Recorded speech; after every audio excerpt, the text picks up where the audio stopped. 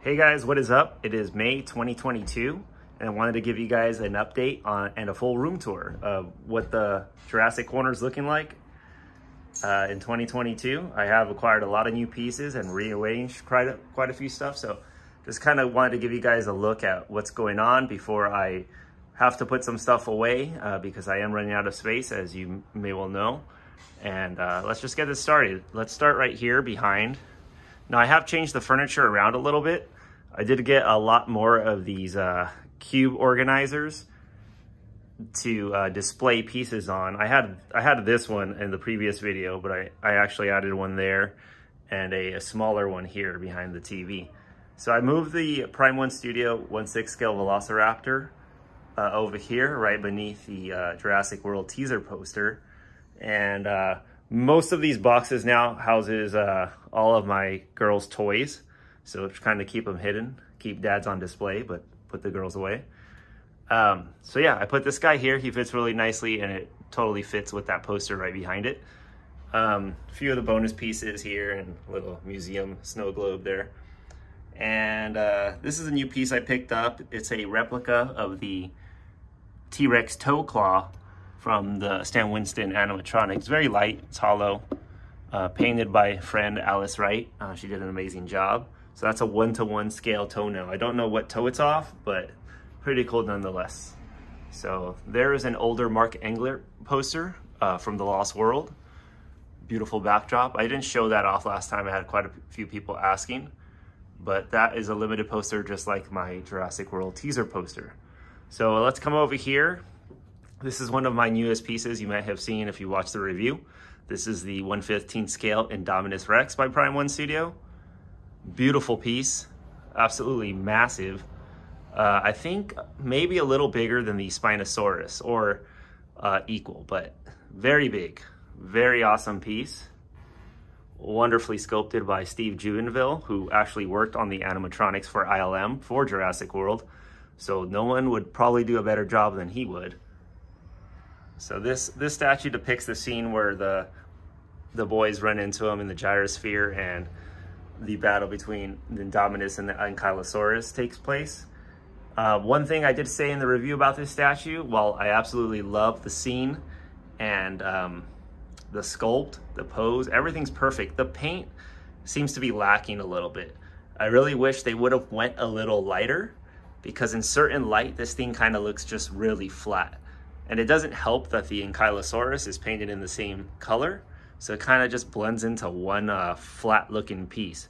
Now again, it really depends on the type of light it's displayed in, because it will shine and shimmer in different ways. There are spots like here in the leg that kind of glisten, which give it a nice look. And actually, in watching the movie back after receiving this piece, I did notice that the Indominus is slightly darker than I originally remembered, so it's not that far off. I just think it falls a little flat compared to some of the other paint jobs by Prime 1. So this again is the first piece I ever bought and moved here now. This is the 1/15 scale Tyrannosaurus Rex in the breakout scene. I've had to rearrange stuff, so I still have the cane still here, Hammond's cane. This is a Matchbox die cast Jeep Wrangler. And there's the Tyrannosaurus bonus piece from the Rotunda T-Rex. Here are my Chronicle Collectibles prototype goggles. This was the paint test. This is a 1/2 scale goggle set, identical to the original prop, just in a smaller scale. So let's start over here. You guys have seen my Raptor, same place. My Mosasaurus hasn't moved. I don't remember if in that last video I had the Spinosaurus yet, but if I didn't show it off, here it is. Beautiful piece. This is an absolute masterpiece. The paint job, the sculpt is freaking insane. The base too, I still think is one of the best bases I've seen on any Prime 1 piece. At least when it comes to Jurassic Park. You got the awesome reflective pool there, the muddy jungle floor, and the broken apart fuselage with the little seats, and you even got the little footsteps from our characters running off into the jungle. So this is an absolute masterpiece. They only made 250 of these. I was glad to get one before it sold out. Triceratops is down below. Unfortunately, I did have to relocate my router and security system there. So it kind of takes away, but got to do what I got to do. I didn't really show this off last time, at least I don't think. This is my work area. And I've added quite a bit of little things to here. This is, oh, don't mind those guys. This is a replica, well, not a replica, an actual version of the one that was in the film that they used. It's not the actual prop, but, and here are some other pieces you might have seen before. This is a resonating chamber, my Jurassic World name badge. And this was the bonus piece that came with the Indominus Rex. Have some replica teeth and claws, and a replica one-to-one Stan Winston eye. Can you open the door, please? All right, guys, sorry for the break. My wife and daughter just got home, so pardon any noise you hear in the background. So this is my Namnu Tyrannosaurus Rex I've had for quite a while. Really like that sculpt.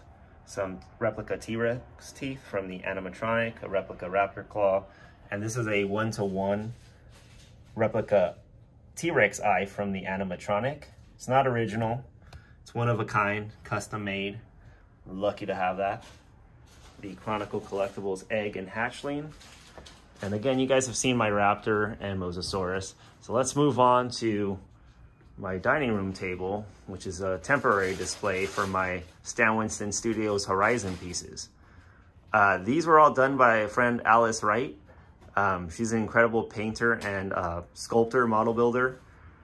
And I had always wanted to pick these Stan Winston Studio maquettes up, the Horizon models, but I have no paint skills myself, and I didn't know anyone that could paint them, especially that lived nearby, because shipping these things once completed is not very cheap.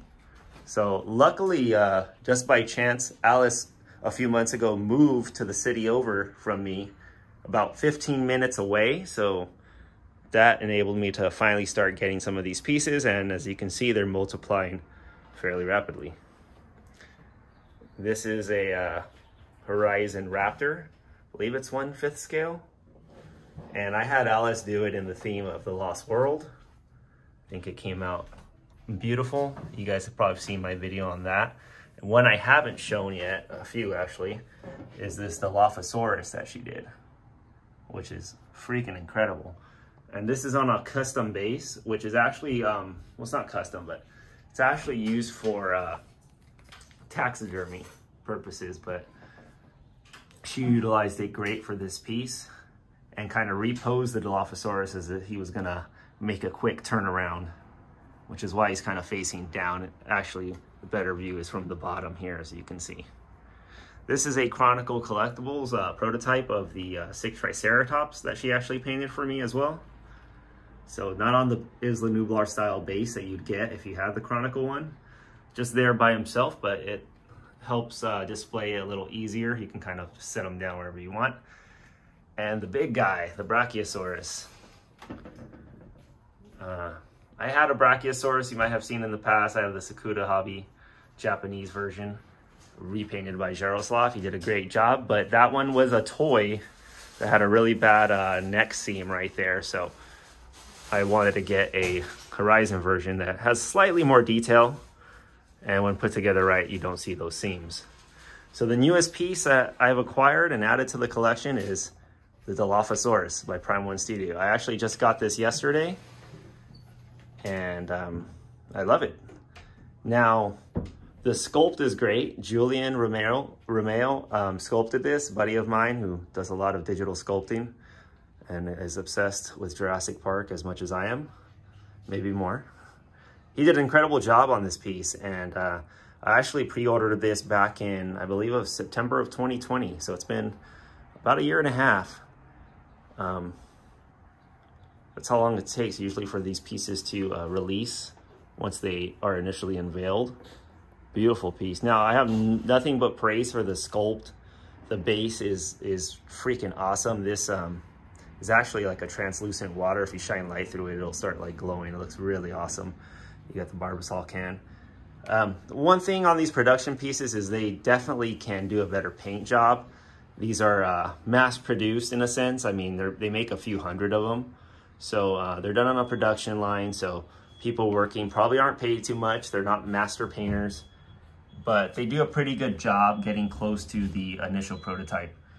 So I can't complain too much. In person, they always look much better than they do on video or in photos you see online. So don't judge, guys, just from the initial photos you guys see. A lot of people that put photos up of their statues when they first get them, they're not photographers. They're using a crappy camera phone.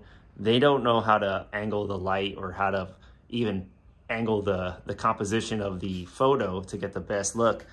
So you'll always hear people say, this looks way better in person, because it's definitely true. I mean, the camera can't capture what our eyes can see. So it really irks me when people just try to bash pieces from pictures when never having seen it in person. So, but you definitely can tell just from looking at it here that Alice's job on hers completely blows it out of the water. I mean, the detail on this is insane. But that's what you get when you get a, a custom-made piece by a professional painter. You're definitely going to get better quality than something you can just buy somewhat off the shelf in one of these statues. But I have no regrets on any of these. I think they're absolutely well done for what they are, and I don't think I've ever really been disappointed. The Indominus Rex was probably the only one I felt was kind of lacking in the paint, but the sculpt and size definitely make up for it. And lastly, guys, I want to show you something I've had for a few years and just kind of had tucked away. Some of you guys know I owned one. You see my Matchbox Jeep here, the sand beige with the red stripes. I actually have a full-size Jurassic Park Jeep, which I recently brought out of retirement now that Dominion's coming out. You can see there. That is my Jeep number 9. And you'll see it if you follow me on Instagram. I've been posting about it lately. I did have to do a little bit of work on the red paint, but now that it's done, it's back out and I'm driving it around on the daily right now. So that's a lot of fun. I love taking it out, getting a lot of thumbs up, a lot of honks, and it's just fun. Sometimes attention, sometimes you don't want the attention, but overall I love Jurassic Park and I love seeing other people get excited when they see it. So that's going to be it for this video, guys. Let me know if there was anything I missed that you want to know more about. Maybe I can make another video to cover that. I will be doing a review on the Prime 1 Studios Dilophosaurus, as well as these Horizon pieces done by Alice.